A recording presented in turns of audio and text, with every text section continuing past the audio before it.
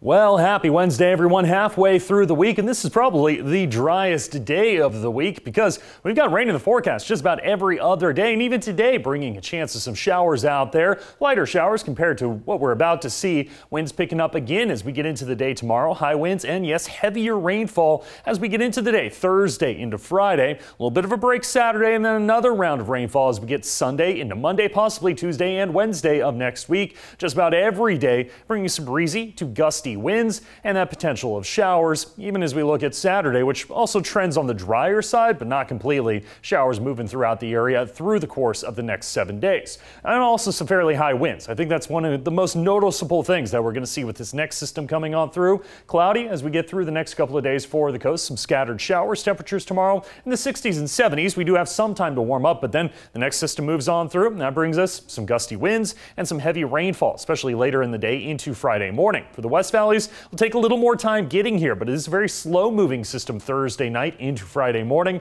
That means some rainfall could be especially heavy in areas like Josephine County, parts of Siskiyou County, even the Rogue Valley. Decent amount of rainfall for a short amount of time. So there is concern there, even though temperatures get into the 60s and 70s, the concern there for those high winds, loose soils, potential of heavy rainfall causing debris flows, landslides, especially in recent burn scar areas. East of the Cascades, windy conditions likely to continue, especially later in the day on Thursday.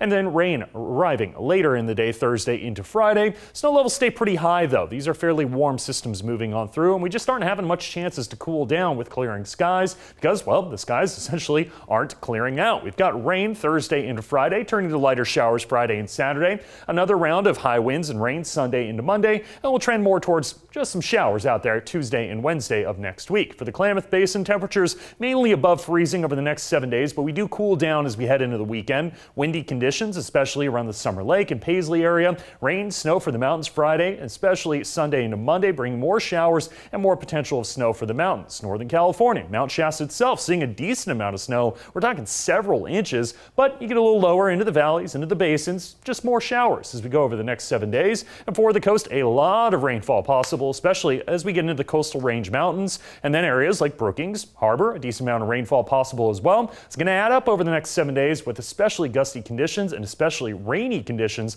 Thursday night into Friday and Sunday into Monday.